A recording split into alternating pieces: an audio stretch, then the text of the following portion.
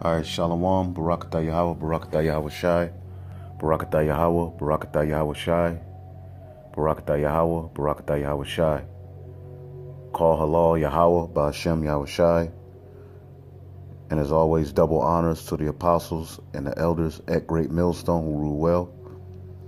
All right, Bahashem, Rakah HaKwadash, which is the Holy Spirit that inspires us. All right, peace and salutation to the 12 tribes who were scattered amongst the four corners of the earth, who have been quickened and awakened through the Holy Spirit and are coming back to their true biblical heritage. All right, and also a peace and salutations to a confusion of faces, and also the sincere women, wherever you may be. All right, we're battling to be a part of that first dominion. We're battling to be sealed from the plagues that are coming to this earth. And our forefathers spoke vividly and clear about the times that were coming. And I'm doing this video based upon a particular vision that I've had. Now, I'm not one to have a lot of dreams and visions, all right? And when I do have them, I forget them. You know, I'm not able to remember them. You know, I've seen a few chariots here and there. I don't, see, a lot of brothers get to see those things, in abundance. A lot of brothers don't. Some brothers get a lot of visions. Some brothers don't. All right. But this particular vision, this particular feeling, sent some real quivers through my body, and it actually led me to tears, just being honest. When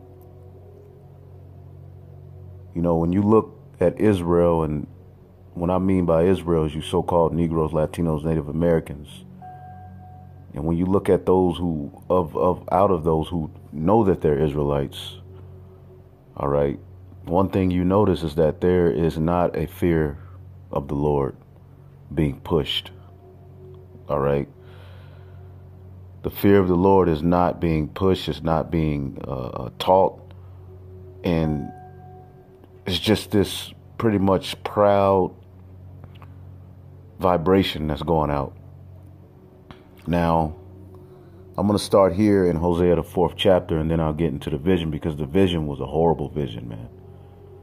And whew, for a guy like Nathaniel 7 and the rest of these guys who are so-called leaders, not to tell Israel that hard times are coming, all right, and to push Israel to pray, to enter in at that straight gate and pray for the Lord to put the Spirit on them to endure, it's just beyond me.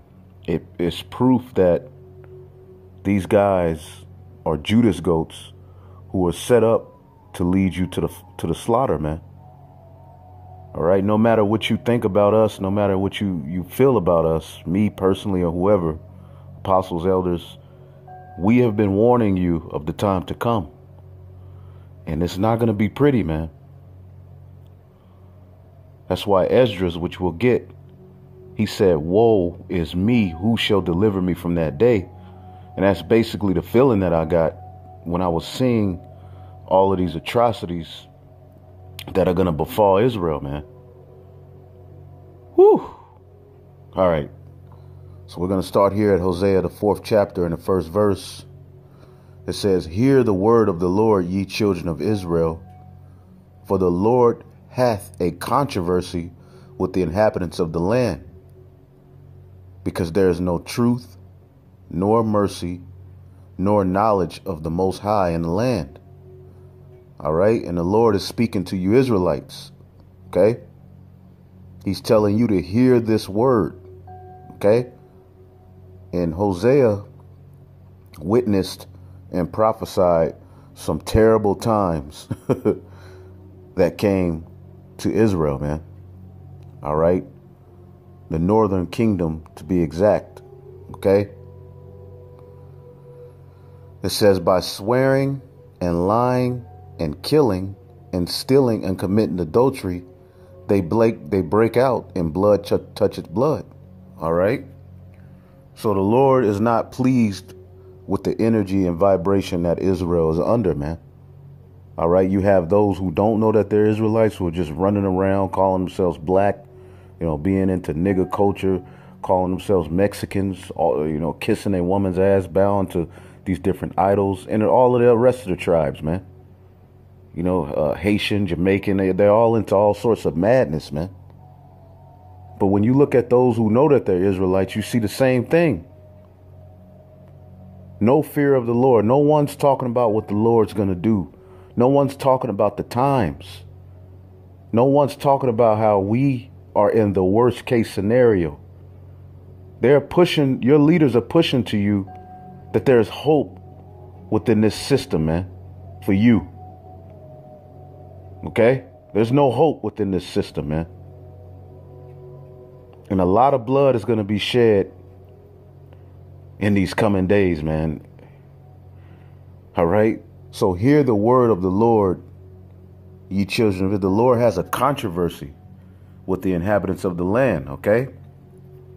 Micah 6:2, hear ye, O mountains, the Lord's controversy, and ye strong foundations of the earth, for the Lord hath a controversy with his people, and he will plead with Israel.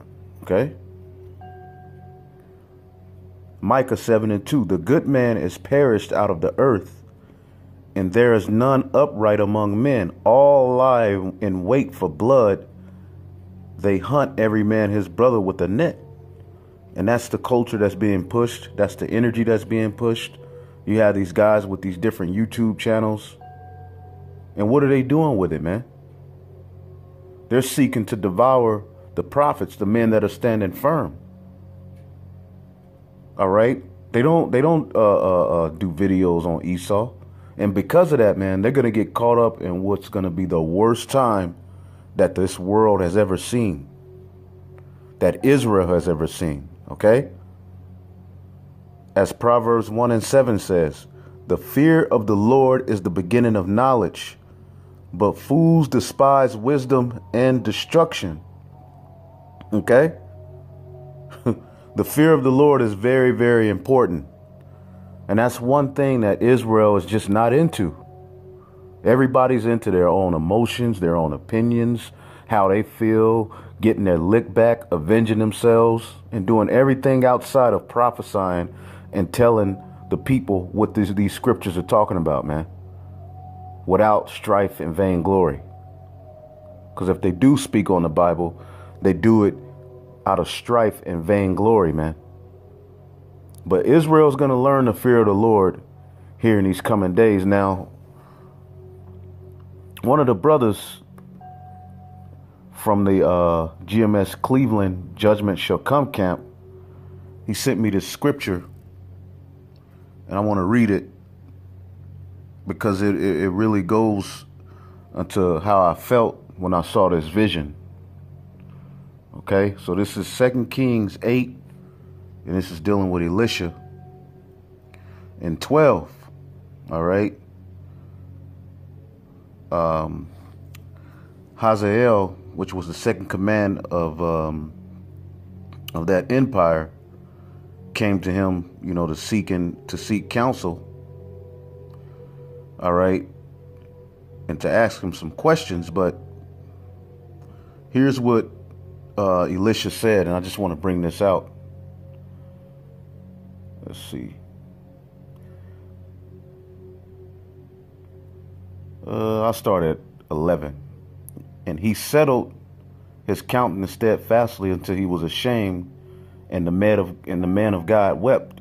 The man of God is Elisha, all right? It says, and Hazael said, why weepeth my Lord? And he answered, because I knoweth the evil that thou wilt do unto the children of Israel. All right, so he's weeping because he's seen a vision and he understood what was coming upon the children of Israel. All right. It said, their strongholds will thou set on fire, and their young men will I slay with the sword, and will dash their children and rip up their women with child. Okay? This is what Elisha is telling him. This is what you're going to do to the Israelites. You see? And it was fulfilled when you read here in 2 Kings 10:32. In those days the Lord began to cut Israel short, and Hazael smote them and all the coasts of Israel. But Elisha, he saw a vision. He knew what Hazael was going to do. And it says, their strongholds will thou set on fire, and their young men will thou slay with the sword, and will dash their children and rip up their women with child. Okay? Now, this is coming back, man. In the vision, one of the main things that I saw was a lot of children being destroyed. All right? Being put to death. You see? And their parents screaming and crying. I'm talking about at the top of their lungs. Children being, doors being kicked in. Children being snatched out and put to death, raped in front of the parents. Houses being burned down. Jakes being burned alive in front of their families. Then their families being eaten, shot up, starved to death. Okay? This is the vision, man. This is the vision that I saw. So the brother, the water, for giving me that scripture, because it explains perfectly sort of what I saw, And, we understand as prophets and as men of the Lord that these things are going to come. But to actually see it and feel it is a whole different ball game, man. All right. So let's get 2nd Esdras. All right. The 16th chapter. Okay. Now, we understand that these things are going to befall the wicked. All right. But to see that with in the vision and to feel that, it did something to my spirit, man. That's why we have to pray for the Lord to give us the strength to endure when all of these things but come onto the world, and keep us grounded, and not to get too caught up into our feelings, not to get too caught up in our emotions. Look, Yahweh Bashim Yahushai, we can't outlove him. We don't love Israel more than him. But these are the things that he's going to have coming, man. A lot of you men, you're going to be tortured, man. And you're going to see your families tortured. You Israelites who are playing games with this word, man, scoffing and doing all of this wickedness, popping up on the videos, just no fear, man.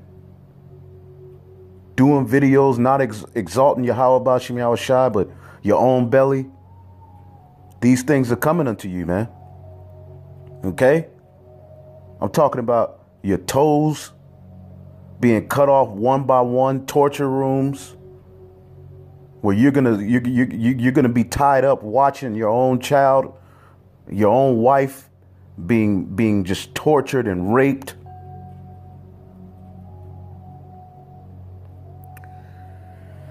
Whew. Your neighborhoods are gonna be cut off and set on fire. You're not gonna be able to get out of the city. You're gonna be starved to death. These are the things that I saw. These are the things that's coming to this earth, man. And we're not exempt from that judgment befalling us. Why ain't Israel fearing the Lord right now, man? With all of these prophecies coming to pass, everything is just being made clear And Israel is just having a gay old time, man. Being niggas, being sellouts. The women are just ravenous wolves. And you niggas think you're just going to get away and skate into the kingdom of heaven, man? People just coming and putting great millstone on their names. No, don't want to be in order. You just watch, man. But for you brothers who are in the spirit, man, get serious about what you're a part of, man. I mean, you know, we talk about the day of the Lord and we understand, but when Daniel said, matter of fact, let me get that. When Daniel said that this time here is going to be the worst time ever, he meant it, man. He meant that. All right. Hold up. Internet's tripping. I'll get it here. Whew. This is Daniel chapter 12 and 1. And at that time shall Michael stand up, the great prince which standeth for the children of thy people, and there shall be a time of trouble, such as was since there was a nation, even unto that same time.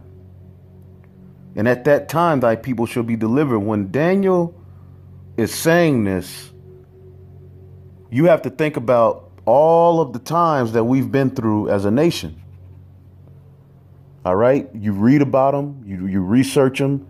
The siege. You know, I mean, all of the different times. We just read about one with Hazael. OK. I mean, with Christopher Columbus and those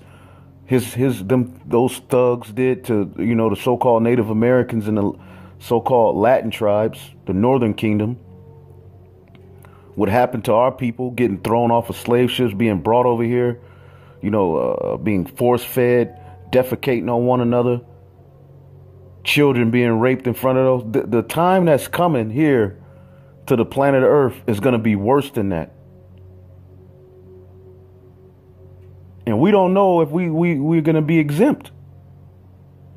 We don't know if we're going to be covered. Plagues are coming to Egypt again. If we don't have that blood on our doorposts, we are finished, brothers. All right. So let's get 2nd Esdras. All right. Because during this vision, there were big black things coming out of the sky. All right. And falling. But I continued to dodge them. I continued to dodge these big black objects. And I don't really fully remember the vision, but I'm just giving you the little pieces that I have. You know, the streets were just filled. Jake just was getting destroyed. And, you know, the particular martial law troops, they'll see me, but then they'll go focus on something else.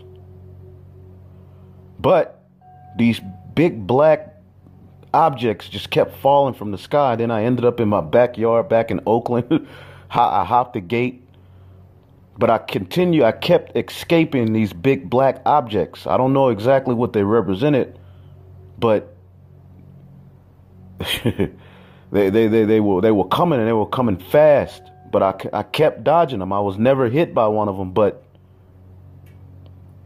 it came close. And as the scriptures say, the righteous shall scarcely be saved, meaning the way that the Lord is going to deliver us is that he's going to try us and try us and try us, then deliver us out of the particular situation all the way up into salvation. That's what I took from that. Like, you're going to find yourself in some very, very deep waters, but the Lord is going to constantly, you know, find a way to get you out of it. He's going to find a way to feed you. You know, at particular points, we're going to be comforted, but overall, we're going to be like, what that, you know, it was like, whoa, like Esdras, when he saw it, that's what we're going to get. The 2nd Esdras, all right, chapter 16 And let's see where we can start at. Start at 11. 2nd Esdras 16 and 11. It says, the Lord shall threaten, and who shall not be utterly beaten to powder at his presence? All right. The earth quaketh, and the foundations thereof. The sea riseth up with waves from the deep. All right, that's another thing. People were being flooded and drowned in particular parts of the world. Israelites. Okay.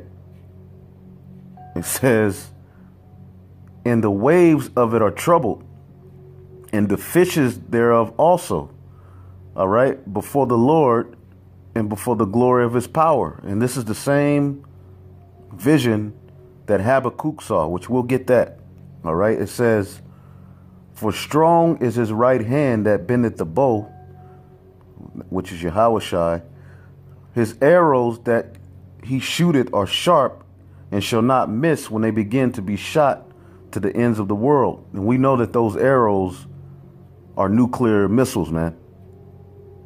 You know, which now is in Israel, speaking on the nuclear missiles is you basically committing, you that's blasphemy now. When we understand as men of the Lord, Armageddon is going to happen, man. Okay, now it's going to be all sorts of plagues, and yes, the volcanoes, yes, all sorts of things are going to be happening, but nuclear missiles are a part of the end game, man.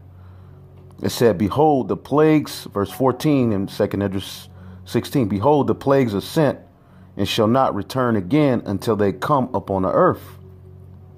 The fire is kindled and shall not be put out till it consume the foundation of the earth. Let's see. Like as an arrow which is shot of a mighty archer returneth not backward, even so the plagues that shall be sent on the earth shall not return again. All right. It says, woe is me. Woe is me.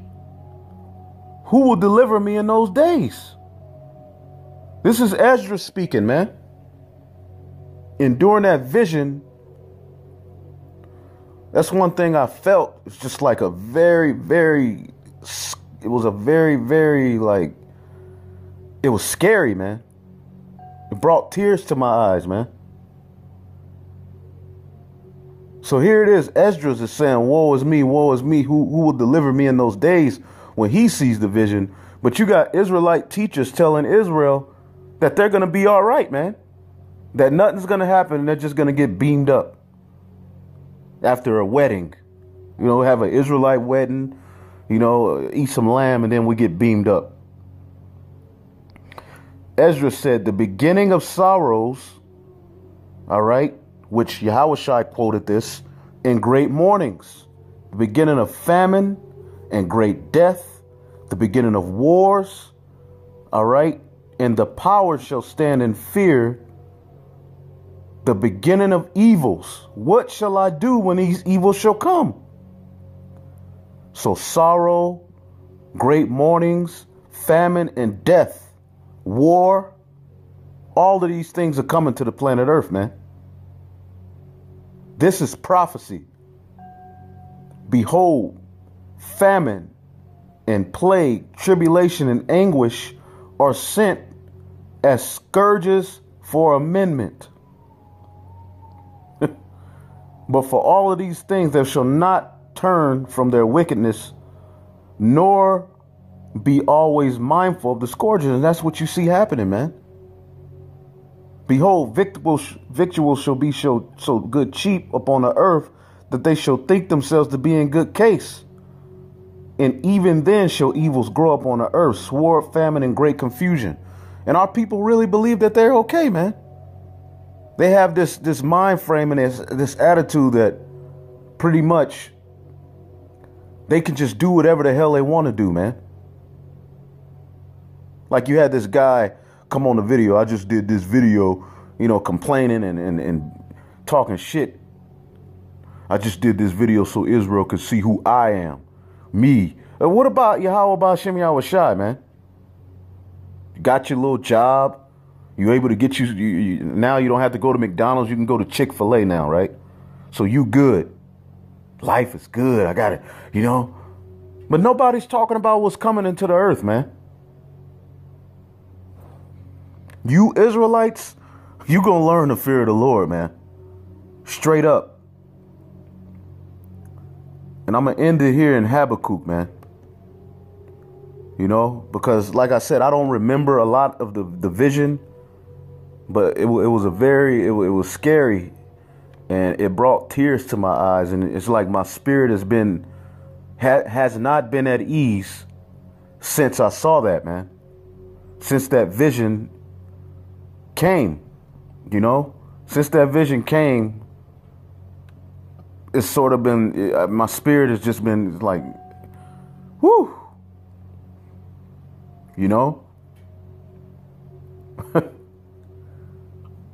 Verse 22 in 2nd Ezra 16, for many of them that dwell upon the earth shall perish of famine, and the other that escape the hunger, the sword shall destroy. And the dead shall be cast out as dung, and there shall no man comfort them, for the earth shall be wasted and the city shall be cast down. You see that?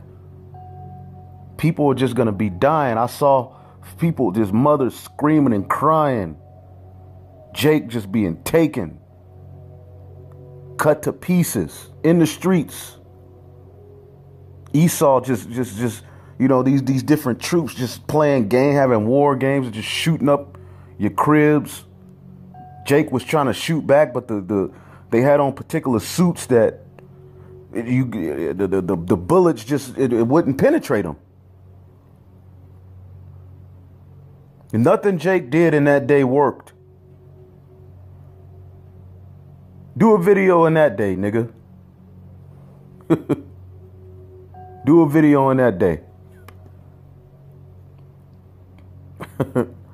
This is Habakkuk. All right. I'll start at 3:12. It says, thou didst march through the land in indignation. Read that whole chapter. It's real good. Thou didst thresh the heathen in anger. Thou wentest forth for the salvation of thy people, even for the salvation of thine anointed. All right. When thou woundest the head out of the house of the wicked, Amalek, by discovering the foundation unto the neck, Selah. Thou didst strike through with staves the head of his villages. They came out as a whirlwind to scatter me. Their rejoicing was to devour the poor secretly. And that's this New World Order, man. Whew. And they go get a lot of Jakes, man. A lot of Jakes a lot of you Jakes, you so-called Negroes, Latinos, Native Americans, you're gonna die some horrible deaths. But it ain't gonna just be death. You're gonna see some horrible things befall the things you love and the people that you love, man. All right? Because you didn't fear the Lord. So he's gonna give you over to the worst of the wicked, man. Okay? And all of these different troops that are going to be over here. That's another thing. It was a lot of Moabite troops, a lot of Russian troops. You had just different troops, and they didn't give two shits about what they did to you, man, or your children. In fact, it was a sport unto them to destroy your children and rape your wives and all of that. This is prophecy, man. Isaiah 13 says, the matter of fact, let's get that real quick in Isaiah 13. Isaiah 13. Yeah, this is real, man. All right, Isaiah 13 and 15. Everyone that is found shall be thrust through, and everyone that is joined unto them shall fall by the sword. Their children also shall be dashed to pieces before their eyes. Their houses shall be spoiled and their wives ravished. Okay? And their wives ravished. Zechariah 14:2. For I will gather all nations against Jerusalem to battle, and the city shall be taken, and the houses rifled, and the women ravished. And half of the city shall go forth into captivity, and the residue of the people shall not be cut off from the city. All right. It's back to Habakkuk. All right. Habakkuk 3:15. Thou didst walk through the sea with thine horses. All right. Through the heap of great waters. All right. And what are those horses? He's speaking of the chariots of salvation, man. Okay. Which he spoke of earlier in the chapter. Okay. Read that for yourself. Verse 16. When I heard, my belly trembled, my lips quivered at the voice. Rottenness entered into my bones. And that's what I felt, man. Now, I didn't see everything that Ezra saw. Habakkuk saw, because he saw the waters being raised up. He saw all sorts of things, the mountains trembling, he saw everything, man. But I understand when he just, let's read it again. Habakkuk 3:16. When I heard, my belly trembled, my lips quivered at the voice. Rottenness entered into my bones, and I trembled in myself, that I might rest in the day of trouble. So here it is, Habakkuk, a man of the Lord. He's even fearful. He's like, oh shit. But you got Israelites that are just playing games, man. That I might rest in the day of trouble. When he cometh up unto the people, he will invade them with his troops. Okay. Although the fig tree shall not blossom, neither shall fruit be in the vines. All right. The labor of the olive shall fail. The field shall yield no meat. The flock shall be cut off from the fold, and there shall be no herd in the stalls, man. Everything's going to be completely ruined. It ain't going to be business as usual. Okay? You ain't going to be able to go to the store and get a veggie. Yeah, I'll take the veggie wrap. Yeah, get the sour cream and the onion lays. Nah, man. You ain't going to have an apartment. All you're going to have is if the Lord is dealing with you or if he ain't dealing with you, man. So though all of these things are going to happen and he's trembling, the conclusion he came to was, yet I will rejoice in the Lord. I will joy in the God of my salvation. The Lord God is my strength. He will make my feet like hinds' feet. He will make me to walk upon high places, to the chief singer on my stringed instruments. All right, so this is like a psalm by Habakkuk. But yeah, the vision was crazy. It was all over the place. My mind is always all over the place. But one thing I remember is how I felt seeing it all. It was a very, very uneasy feeling, man. And it just makes me pray to Yahweh Bashim Yahweh Shai for even more strength, man. Because we ain't got it, man. We ain't got a lot of brothers. A lot of people in Israel think that they got it and think that they're granted a seat. You don't know, man. And the fear of the Lord is very, very low in Israel, man.